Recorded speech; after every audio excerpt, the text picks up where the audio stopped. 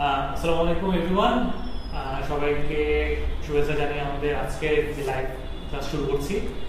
আজকে আমাদের সাথে লাইভ ক্লাসে আছে very close person to us, Reza Sufen. Reza, welcome to live video. Thank you. So কিরকম কেমন চলছে সবকিছু? Yeah, it's going good. Alhamdulillah, it's going very good. আপনাদের সবার দোয়ায়। আচ্ছা, ঠিক আছে। ওকে, ফার্স্টে একটু নিজেকে নয় ইন্ট্রোডাকশনটা দিয়ে দাও। Okay, I'm Reza. Currently, I'm working in IBA Capstone, Bangladesh as a production leader supply chain. আমি জুনে জয়েন করছি এখানে, June 2016-এ। Initially, I did my graduation in textile engineering from Bangladesh University of Textiles, এবং তারপর I did my MBA from IBA Dhaka University. Graduation শেষ হয়েছে 2014-এ. Then from 2014 to 2016, I did my MBA. So overall এটাই পছন্দের দিক থেকে বলা যায়, স্পোর্টস অনেক পছন্দ করি, মুভি দেখতে পছন্দ করি। ইয়া, দ্যাটস ইট। ওকে, আমরা সেটা জানি, কারণ মুভির জন্য আমরা সব সময় কি তোমার ভালোভাবে দেখি। I know সো আসলে যারা মুভি ভালোবাসে তারা তো প্রোফাইলে বেশ ভালো ফলো করে। Yes, you can get it. Yes, surely. So Decathlon Group তো one of the largest and one of the leading buying house in Bangladesh, right? So এইখানে মানে কি রকম, মানে প্রফেশনাল লাইফটা কি রকম চলতেছে তোমার? Yeah, it's going very good, mashallah. এটা ফরচুনেটলি আমি এমন একটা কোম্পানিতে জয়েন করতে পারছি যার ভ্যালুজ, মিশন, ভিশন, অবজেক্টিভস এটা আমার নিজের পার্সোনালিটির সাথে ম্যাচ করে। স্পোর্টস ওয়্যারের সাথে কাজ করতে পারাটাও, এটা মানে নিজে একজন স্পোর্টস এনথুসিয়াস্ট হওয়ার কারণে এটা আমার জন্য একটা পজিটিভ দিক। প্লাস ইন 10 months আমি বলবো যে নতুন নতুন চ্যালেঞ্জেস আসছে, নতুন নতুন অপরচুনিটি আসতেছে, রেসপন্সিবিলিটি বাড়তেছে। So yeah, overall I am enjoying it very much. I guess মানে আইবিএতে পড়ার জন্য যে অপরচুনিটি বা চ্যালেঞ্জ, এই জিনিসগুলো এগুলোর সাথে হ্যাবিচুয়েটেড হয়ে যাওয়া হয় কাইন্ড অফ, কারণ ক্লাসে অনেক চ্যালেঞ্জ আসে। এক্স্যাক্টলি, ক্লাসে চ্যালেঞ্জেসের অভাব নেই। Trust me, I mean job লাইফে এমন অনেক কিছুই আছে যে জিনিসগুলো আইবিএর এমবিএতে কাজে লাগে। ফর এক্সাম্পল, প্রায়োরিটি সেটিং থেকে শুরু করে টাইম ম্যানেজমেন্ট, প্রেজেন্টেশন স্কিল, আরও অনেক কিছু আছে যেগুলো আসলে আইবিএ থেকে ডেভেলপ করে আসছে। আচ্ছা, আইবিএর আগে যদি আমি একটু বলি যে প্রফেশনাল লাইফ কেউ যদি নিজেকে এক্সেল করতে চায়, বা একজন একদম ফ্রেশ গ্র্যাজুয়েট একজন, সে অবভিয়াসলি জবে ঢুকবে, কোনো একটা এন্ট্রি পোস্টে সে জব নিবে, তো সেটার জন্য তার নিজেকে কিভাবে স্কেল আপ করা যায়? How can he or she differentiate from the others? কারণ নিজে তুমি যেহেতু একটা ভালো বাইং হাউসে, so you have also beaten some people, sad but true, কারণ অনেকে চান্স পায় না, তাদেরকে টপকায় তুমি চান্স পেয়েছো, রাইট? সো এটার জন্য কি হবে, মানে কোন জিনিসগুলো মনে হয় যে এমপ্লয়াররা দেখতে চায় বা নিজের মধ্যে থাকলে এটা বেটার হবে? ফার্স্ট অফ অল, ডেফিনেটলি আমি বলবো যে কমিউনিকেশন স্কিল, ইন্টারভিউতে নিজেকে প্রেজেন্ট করা, সুন্দর করে সিভিটা বানানো। অনেকে দেখা যায় সিভি বানানোর অ্যাপ্রোচটা হয়তো ঠিক মতো জানে না। সো এই জিনিসগুলো অনেক important. So communication skill develop করার জন্য ব্যাকগ্রাউন্ডে যা যা লাগে, যা যা জরুরি জিনিসপত্র আছে সবই করতে হবে। অবভিয়াসলি এই ক্ষেত্রে ইংলিশটা আসে। So that's the thing. এছাড়াও আসলে কোন কোন জিনিসগুলো জানা দরকার, ফর এক্সাম্পল আপনার জবে যাওয়ার জন্য, for example you need the presentation skill, you need communication skill, time management skill. So এই জিনিসগুলো জানার জন্য আপনাকে কোথায় কোথায়, ফর এক্সাম্পল আপনি যদি ফেসবুকে সারাক্ষণ থাকেন, আপনার ফেসবুকের লাইকগুলো কোথায় থাকতে হবে? ফর এক্সাম্পল আমি যদি হার্ভার্ড বিজনেস রিভিউয়ের পেজে যদি আমার লাইকটা থাকে, সো তাদের যেই আর্টিকেলগুলো আমার জন্য জরুরি ওগুলো কিন্তু আমার ফেসবুক পেজে চলে আসবে। সো এই জিনিসগুলো অনেক ইম্পর্টেন্ট। দেখা যায় যে কোথায় আমার লাইকটা থাকলে বা কোন কোন জায়গায় আমার কি বলবো বিচরণ থাকলে আমি আপডেটেড থাকতে পারবো। এই জিনিসটা অনেক ইম্পর্টেন্ট আমি মনে করি, from my point of view. এবং সবচেয়ে ফার্স্টে তুমি একটা জিনিস বলছিলে যে কমিউনিকেশন স্কিল, এটা আই গেস তুমি যেহেতু এগেইন মানে এইখানকার লোকজনের সাথে কথা বলতেছো, আবার অবভিয়াসলি যারা বায়ার আছে তারা সবাই আই গেস ইউরোপ বা আমেরিকাতে ওইখান থেকে আসছে, সো তাদের সাথেও তোমার কমিউনিকেশন মানে কন্টিনিউ করতেই হচ্ছে। সো এইটা মানে কি মনে হয় যে এইখানকার কমিউনিকেশনটা মানে টাফ, না ওইখানে যারা বাইরে আছে তাদের কোনটা মনে হয় যে একটু রিলেটিভলি টাফ? রিলেটিভলি টাফ বলতে না, এই সাইডে যারা আছে তাদের সাথে তো আমাদের কি বলবো অ্যাকসেন্ট থেকে শুরু করে কমিউনিকেশনটা কীভাবে করতে মোটামুটি আমরা জানি, বাট বাইরে যারা আছে তাদের সাথে দেখা যায় যে ওদের কালচার, ওদের ভ্যালুসের সাথে ম্যাচ করে কমিউনিকেশনটা করতে হয়। সো অবভিয়াসলি ওই সাইডেটা একটু টাফ আমি বলবো। অনেক সময় অ্যাকসেন্টের ক্ষেত্রেও এটা হয়, যে কারণ অ্যাকসেন্ট ম্যাচ করে না দুই গ্রুপের। বাট ওভারঅল হ্যাঁ, চ্যালেঞ্জটা আমি বলবো ওই পাশেই বেশি। সো এটা তো আমরা প্রফেশনাল লাইফে তো বুঝলাম, বাট যেহেতু আমাদের রুট আইবিএতে, সো অবভিয়াস কোশ্চেন হিসেবে চলে আসে, এবং you have been involved with IBA preparation for quite a long time. মানে যদি অ্যাক্টিভলি বা প্যাসিভলি বিভিন্ন সময় তুমি আমাদের সাথে বেশ ভালোভাবে অ্যাটাচ আছে, এবং people also get A lot of tips and tricks from you. So আমি যদি বলতে চাই একটু যদি প্যাকেজ হয় যে মানে আইবিএর যে জার্নিটা, আইবিএর যে প্রিপারেশনটা ছিল, সেইটার জন্য নিজেকে কিভাবে প্রিপেয়ার করেছিলেন? ওকে, আমার ক্ষেত্রে আমার একটা অ্যাডভান্টেজ ছিল যে আমি আইবিএর বিবিএর জন্য ট্রাই করছিলাম। So unfortunately obviously you know that didn't happen. So আমার এখানে এক্ষেত্রে এমবিএর প্রিপারেশনের ক্ষেত্রে আমার অ্যাডভান্টেজটা ছিল যে আমি জানতাম, আমি কোয়েশ্চেন প্যাটার্ন সম্পর্কে আমার একটা ক্লিয়ার আইডিয়া ছিল, যেহেতু বিবিআর এমবিএর কোয়েশ্চেন প্যাটার্ন অলমোস্ট সেম। এই ক্ষেত্রে যেটা হয় এমবিএ প্রিপারেশনের ক্ষেত্রে ক্যান্ডিডেটসরা যে প্রবলেমে পড়ে, সবচেয়ে বেশি যে সমস্যাটা দেখা যায় যে কোয়েশ্চেন প্যাটার্ন সম্পর্কে কারো কোনো ক্লিয়ার আইডিয়া থাকে না, বাট ওইটা আমার ছিল। সো এই অ্যাডভান্টেজটা আমার থাকার কারণে আমি জানতাম যে কোন কোন বই আমার পড়তে হবে, কোথায় থেকে কী পাবো। So initially what I did, obviously SSC এইচএসসিতে যেটা করছি ভাই, প্রথমে আইবিএর এমবিএর কোয়েশ্চেন ব্যাংক থেকে আগের অ্যাডমিশন টেস্টের কোয়েশ্চেনসগুলো সলভ করা প্রিভিয়াসলি, এবং কোয়েশ্চেন সলভ করতে গিয়ে দেখলাম যে বিভিন্ন ধরনের প্রবলেম আসতেছে। সো ওই প্রবলেমগুলো সলভ করতে করতে দেখা গেল যে মোটামুটি একটা বুঝতে পারলাম যে নিজের স্ট্রেংথ কোথায়, আরেকটু বেশি কাজ করতে হবে, উইকনেসটা কোনগুলো। সো ওভাবেই ইনিশিয়ালি স্টার্ট হয়েছে বলা যায়। আচ্ছা, ঠিক আছে। সো এর মধ্যে আমরা জানি যে আইবিএ প্রিপারেশন এমবিএতে বা বিবিএতে যেটা math, English, analytical ability and then writing, এই চারটা পার্টে মোটামুটি ভাবে ভাগ করা। সো ম্যাথ বা ইংলিশ বা অ্যানালিটিক্যাল কোনটার উপর কি তোমার এক্সট্রা এমফাসিস ছিল বা কোনটার জন্য কি তুমি একটু বেশি প্রিপারেশন? ইয়েস, ইনিশিয়ালি প্রথম থেকে আমি যেটা বলবো, আমার এই চারটা পার্টের মধ্যে English was always my strongest side. So দেখা গেছে যে ইংলিশের জন্য আমি অতটা আমি বলবো যে এমফাসিস করি নাই। আমি জানতাম যে ইংলিশ সামহাউ আইল be able to get at least 60% marks. ম্যাথে আমার একটু প্রবলেম ছিল, সো ম্যাথ নিয়ে ইনিশিয়ালি অনেক কাজ করছিলাম। দেখা গেল যে প্রথমে ম্যাথ নিয়ে যেটা করছি যে আইবিএর প্রিভিয়াস ইয়ারের কোয়েশ্চেন ব্যাংক থেকে কোয়েশ্চেনগুলো সলভ করছি। এছাড়াও সাইফোর্সের ম্যাথ থেকে, মেন্টার্সের কোয়েশ্চেন ব্যাংক থেকে, অফিসিয়াল জিম্যাট থেকে, যেখান থেকে যা ম্যাথ পাইছে ওগুলো করা ট্রাই করছি। করার পর আমি পার্সোনালি আমি যেটা দেখছি যে আমি ম্যাথে আমার ওইরকম ইম্প্রুভমেন্ট আসে নাই, চোখে দেখার মতো যে ইম্প্রুভমেন্টটা দরকার ওইটা আমার ওভাবে আসে নাই। সো তখন আমি জানলাম যে ওকে ফাইন, নর্মালি যেটা হয় যে মানুষ স্ট্রেংথ আর উইকনেসের মধ্যে উইকনেসটা নিয়ে কাজ করে। তো দেখলাম যে উইকনেস নিয়ে কাজ করার পর যেহেতু এটাকে অত বেশি ইম্প্রুভ করা যাচ্ছে না, সো তখন আমি চিন্তা করলাম যে ওকে, so let's work on my strength. যেহেতু ইংলিশ আমার স্ট্রেংথ, সো এটাকে আমি এত বেশি স্ট্রং করি যাতে আমার উইকনেসটা অতটা চোখেই না পড়ে। সো তখন আমি যেটা করলাম যে ইংলিশ নিয়ে আরও বেশি কাজ করা স্টার্ট করলাম। ইনিশিয়ালি আমার সেন্টেন্স কারেকশনে আমি অফিসিয়াল জিম্যাট রিভিউ থেকে করতেছিলাম। পরে ভাবলাম যে ওকে না, আরেকটু এক্সপ্লোর করি, আরেকটু নিজেকে শার্পেন করি। ওটা করার জন্য পরে আমি একদিন লিখে গেলাম যে ম্যানহাটন জিম্যাটের বইটা কিনে আনলাম। সো ম্যানহাটন জিম্যাটে আপনারা দেখবেন যে সেন্টেন্স কারেকশনের অলমোস্ট 12টার মতো চ্যাপ্টার আছে, উইচ ইজ ভেরি ইম্পর্টেন্ট। ওটা দেখা যায় যে বেস স্ট্রং করার জন্য আরও বেশি কাজে লাগে। সো ওগুলো করলাম, ইংলিশের জন্য আরও বেশি সময় দিলাম, অ্যানালাইটিক্যালটা আরেকটু স্ট্রং করলাম জিআরই বিগ বুক থেকে। সো এই জিনিসগুলো করার পরে মোটামুটি এক্সামের 15 to 20 days or এক মাস আগে I was quite prepared. I mean আমার কাছে মনে হয়েছে আমি আমার প্রাইমারি যে অবজেক্টিভ ছিল প্রিপারেশনের, I was quite okay at that stage. আচ্ছা, ঠিক আছে। ইন দি মিনটাইম অডিয়েন্স যারা আপনারা আমাদের এই ভিডিওটা দেখতেছেন, এর মধ্যে যদি আপনাদের কোনো কোশ্চেন বা কোয়েরিজ থাকে, I think it's a very good opportunity to ask Reza directly to know something, anything আপনারা কমেন্ট করতে পারেন, আমরা যতটা সম্ভব অ্যানসারটা দেওয়ার চেষ্টা করব।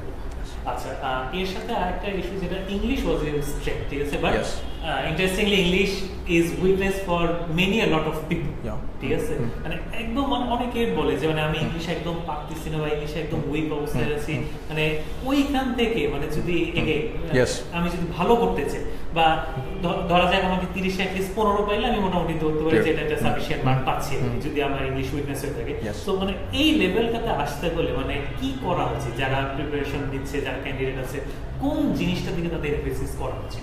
ওকে, আমার কাছে মনে হয় যে অনেকেই দেখা যায় যে চায় কি বলে যে আমাকে এমন কোনো বই দেন যে বই দিলে আমি ইংলিশে পুরো হাফেজ হয়ে যাবো।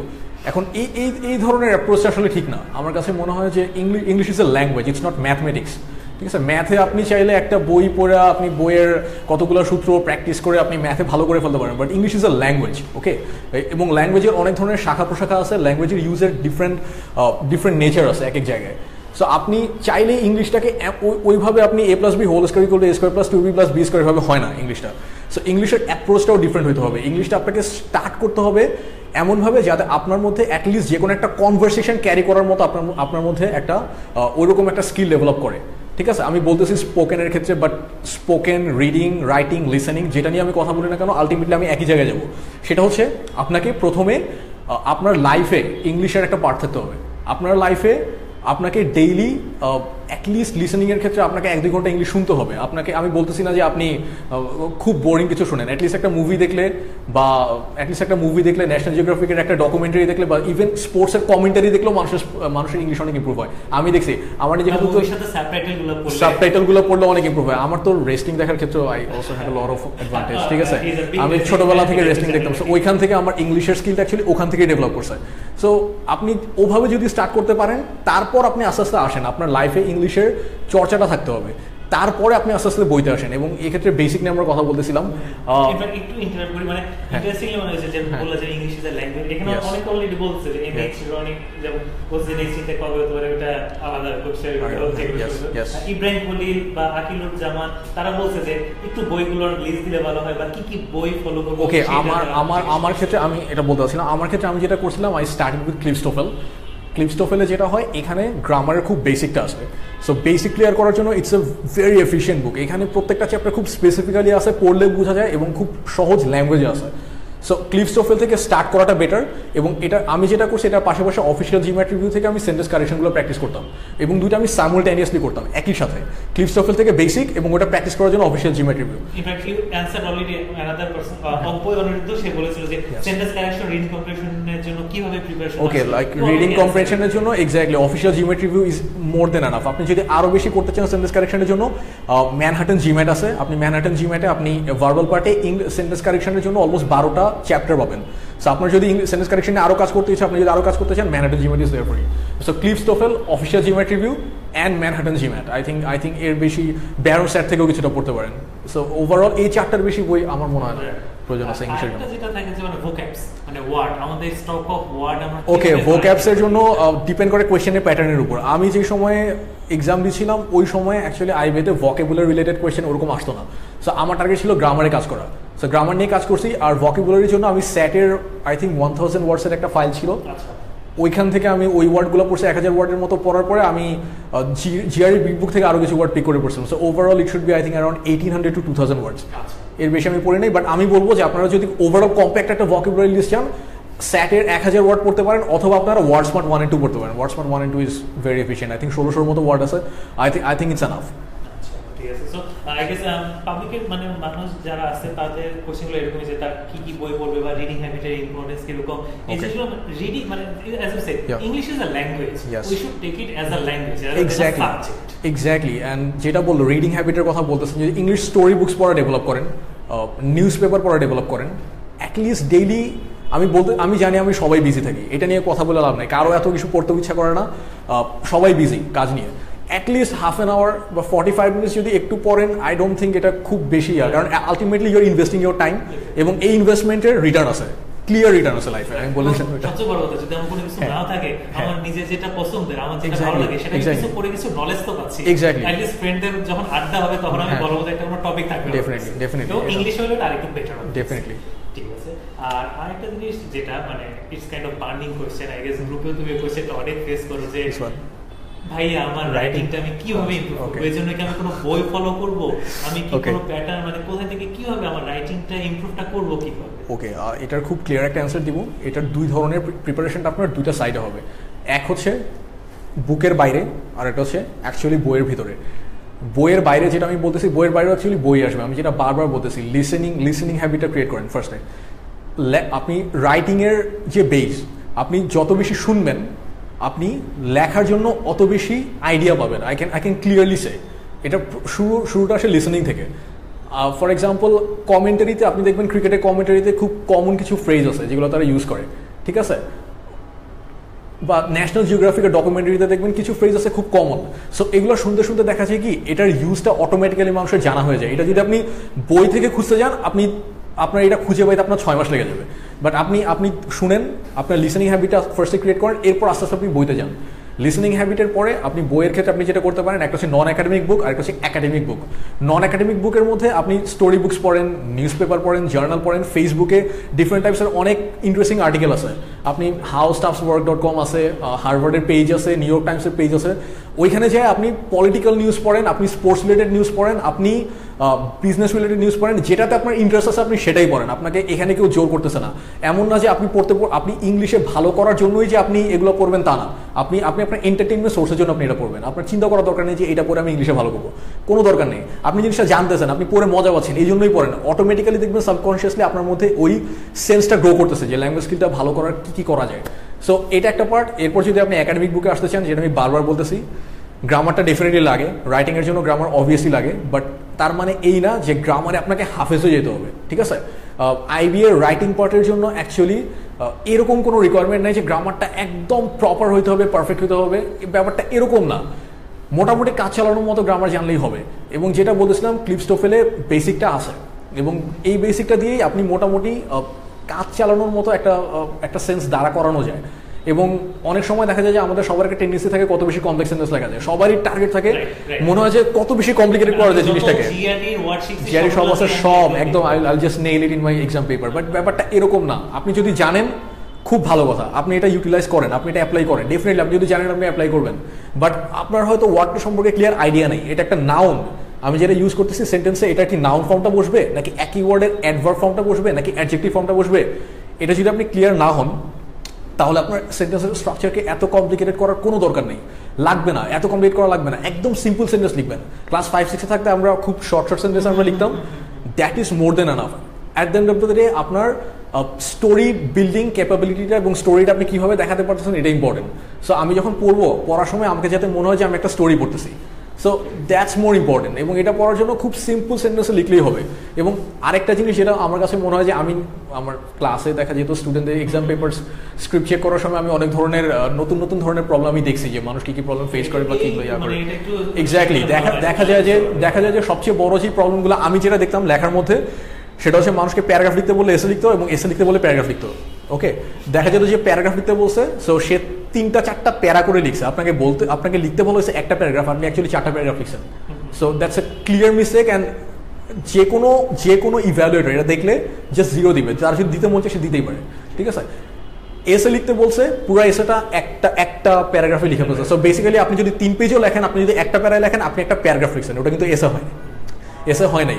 সো এই জিনিসটা জানাও অনেক ইম্পর্টেন্ট। আমাকে এসে লিখতে বলা হয়েছে, so it's the what is the basic thing, it has to have minimum of 3 paragraphs. একটা এসেতে মিনিমাম 3টা প্যারাগ্রাফ থাকে, একটা ইন্ট্রোডাকশন থাকে, একটা ডিসক্রিপশন থাকে, একটা কনক্লুশন থাকে। আমাকে যদি একটা প্যারাগ্রাফ লিখতে বলা হয়, আমাকে পুরো জিনিসটা একটা প্যারাগ্রাফের মধ্যে লিখতে হবে। সো এটা বেসিক। সো এই জিনিসটা যদি ভুল করেন, এটা যদি ইভ্যালুয়েটর আপনাকে 10-এ 0 দিয়ে দেয় এবং আলটিমেটলি যদি আপনি পাস মার্ক তুলতে না পারেন, so definitely it's a huge mistake. So এই জিনিসটা জানা অনেক ইম্পর্টেন্ট। সো এটা করার পর অনেকে দেখা যায় যে এক্সাম দিয়ে আসার পর বলে যে আমি তো এক্সাম অনেক ভালো হয়েছে, বাট আমার কেন হইলো না। সো কেন হইলো না, আসলে দেখা যায় যে এইরকম অনেক মিস্টেক করার কারণেই দেখা যায় যে এটার একটা বিশাল একটা ইম্প্যাক্ট পড়ে। সো ওভারঅল এটাই বলার আছে। আর যেটা বলতেছিলাম, কমপ্লেক্স সেন্টেন্স বেশি ইউজ করতে চায় না, try to keep it simple. Spelling মিস্টেকটা যাতে না হয়, এমন শব্দ ইউজ করেন যেটার স্পেলিংটা আপনি শিওর, এমন সেন্টেন্স ইউজ করেন যেটার অ্যাকুরেসি সম্পর্কে আপনার মোটামুটি একটা ক্লিয়ার একটা আইডিয়া আছে যে ওকে আমি যেটা লিখতেছি আমি কারেক্ট লিখতেছি, বেশি কমপ্লিকেট করার দরকার নেই। আর যেটা বললাম প্যারাগ্রাফ, এসে, এই জিনিসটা কি লিখতে বলছে ওটাই লিখবেন। প্যারাগ্রাফ লিখতে বললে এসে লিখতে হবে না, আর এসে লিখতে বললে প্যারাগ্রাফ লিখলে হবে না। স্পেশালি মানে একজন ছিল স্টুডেন্ট আমাদের, সে খুবই ভালো ইংলিশ লিখতো, বাট ওই যে সে প্যারাগ্রাফ লিখতেছে এসে লিখতেছে, সে জাস্ট কেটে 0 দিয়ে দিয়েছে। এটা একজনকে না, এটা আমি অনেকজনকেই করছি, সরি ফর দ্যাট।